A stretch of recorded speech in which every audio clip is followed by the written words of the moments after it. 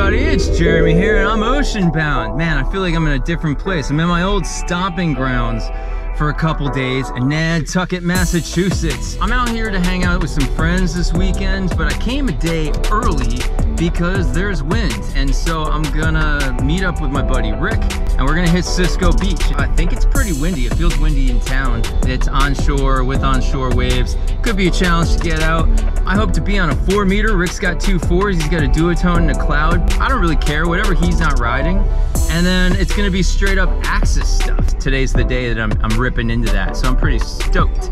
I have only winged on Nantucket a couple years ago. I wanna say it was like 2 years ago. It was fun, it was cool. There should be like 4 or 5 foot waves, probably shore pound. Hopefully there'll be some easy ways to get out. And yeah, we're just gonna cross our fingers and hope that the swell is nice to us. So here I am back on Nantucket. Couldn't be more stoked. Let's go see what that beach looks like. That's Cisco Brewers right there, my happy place on Nantucket.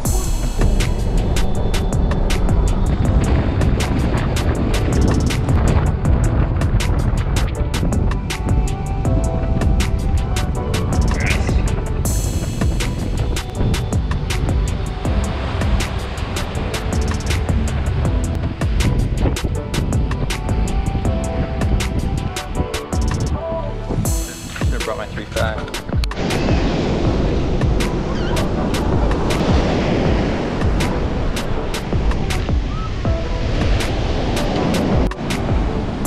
All right, here we are, the beach in Nantucket. Beautiful.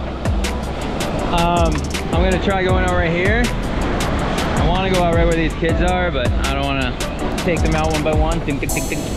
It's pretty light. The wind is kind of ripping as it goes over the bluff, but you're standing out here, it's pretty light. We're just gonna go up and get 2 bigger wings just in case we need them. But I'm gonna give it a try. Short pound, always gets the heart racing. All right, here we go.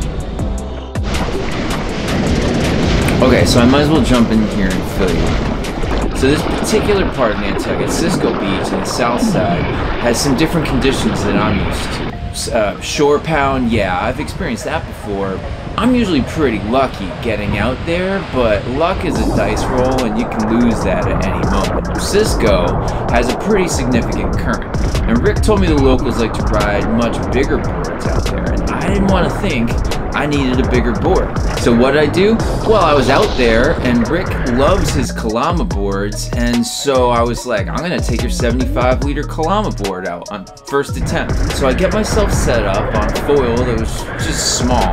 So pairing the Kalama, which is just a totally different shape and style than what I'm used to, with the light onshore wind and a new wing, the current, onshore waves that somehow kind of bounce back and create more chop, and a small foil, it just didn't go well. I have a rule that you don't dramatically change more than 2 things in a session. Well, this is absolutely everything new and in totally weird conditions too. All right, I took one try. It's light. The wind's supposed to come up, but I got this 5.5 cloud. Clouds have a heavy pull. So I'm about to try it again. I'm just kind of looking to see where I'm gonna go out. So far, it is what it is. The board has a really slippery deck. So, I don't know. Let's give it another try. So I first pumped up a Reedon 5.2 meter, stoked to try that. Didn't get so far. So I was still hoping to make this setup work with the board and the foil, so I just switched out the wing to a 5.5 meter cloud. They tend to have more power.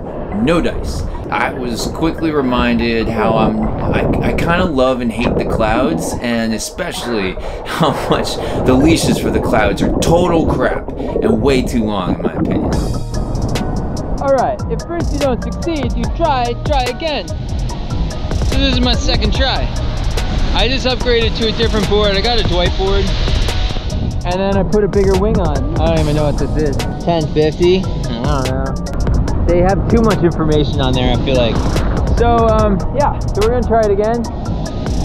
I feel like this fog maybe killed the wind a little bit, but we'll see what we can do. I mean, that gassed me. It gassed me. So here we go again. So now I'm stoked. I'm switching to the 75-liter Dwight board, which is much more familiar to me. And I wanted the bigger foil. At this point I wasn't messing around, and I got up on foil, I think twice. And I was only riding around for a couple minutes, maybe like 15 minutes. I rode some bumps and whatnot, and then the wind just felt like it was starting to die. Came all the way to Nantucket just to get work. Woo! No, there's like no wind out there. Even Rick, he's just standing on his board, not up on foil. What can you do? I have an easy way out here if I could only get a little more wind. Makes me feel better that Rick's not even up on foil. I hate this cloud leash. It's the worst. And I've said this before. The last time I rode a cloud, same thing. Multiple feet too long. Like an F1, the leash goes right to the wingtip. This goes like 4 feet beyond it when it's stretched. So when you flip the wing over, you have to pull in, and like, it's just a different story. It's nice to be back on a whiteboard, but these Axis foils are really finicky. They just don't pump up onto foil the same way that my Army foils do. That's pretty frustrating, especially out there. I don't know, I've tried 5 times. If I see Rick get up on foil, I'll go back out, but right now, it's light.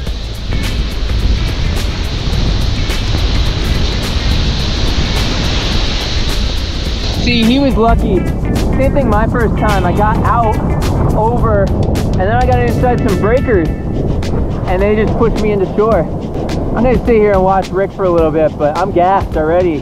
I've only been on foil like twice. All right. So I was out on Nantucket for a bachelor party weekend, and I was leaving on Sunday at like 2 p.m. I made my ferry reservations, basically getting into the car to head into town and get on a boat when Rick sends me a text and he's like, I'm at Cisco, I'm going out, the conditions are just like optimal. He's like, this is a once in a 3 week kind of condition thing. The rest of the bachelor party was going to Cisco too, so I called my ferry, moved my reservation on the ferry to like 3 or 4 hours later, headed to the beach. So here I am, beautiful day here, much better wind. Today I was not messing around. I went for the 105 liter Dwight board, a large Axis foil, a big stable stab, and a 6 meter Ocean Rodeo Alula wing. It was like night and day.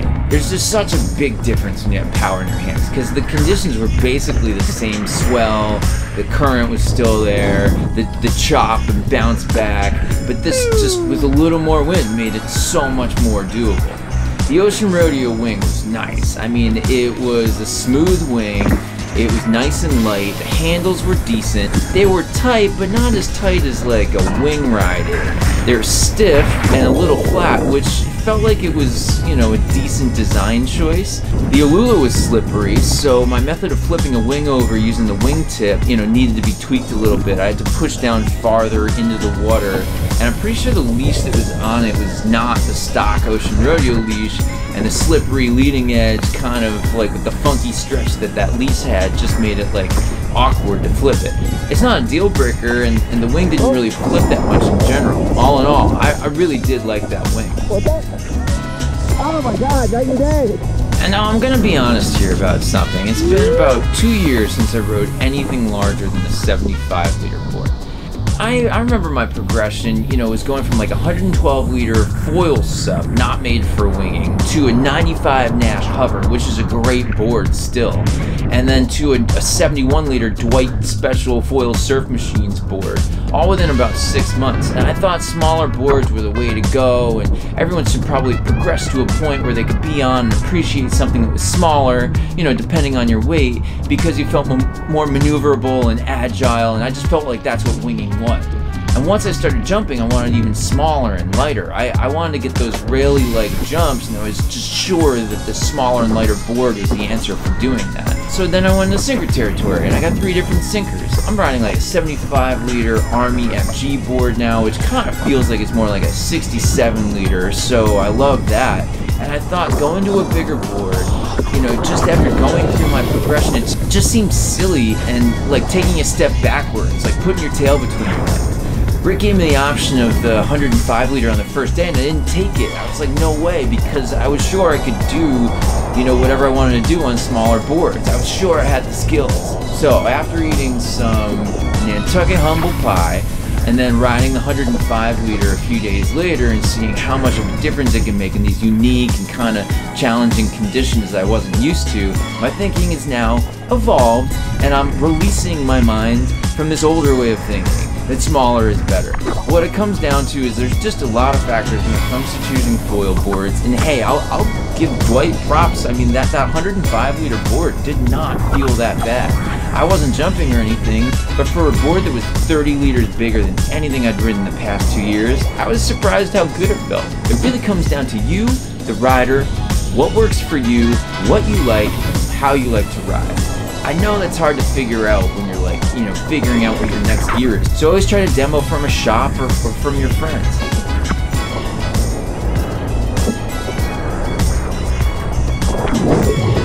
Nantucket definitely humbled me this weekend on the water, but I was able to get a redemption sesh, and I'm just stoked that it worked out. Good times out there, huh? Good. I came over here Thursday just to do this, and it sucks so bad. It's really nice to have some retribution.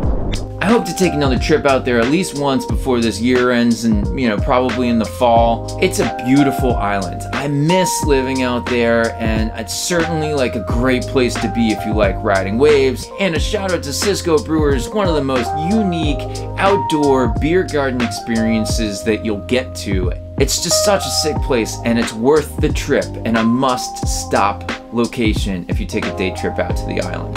So that's all I got. If you want to see some more of my videos, please consider clicking that subscribe button. Drop a comment and say hi. Let me know if you've ever ridden on Nantucket or experienced weird conditions like that in your local spot. And with that, hope you guys are all doing well out there. See you guys on the flip, and I wish you all an awesome day. Later!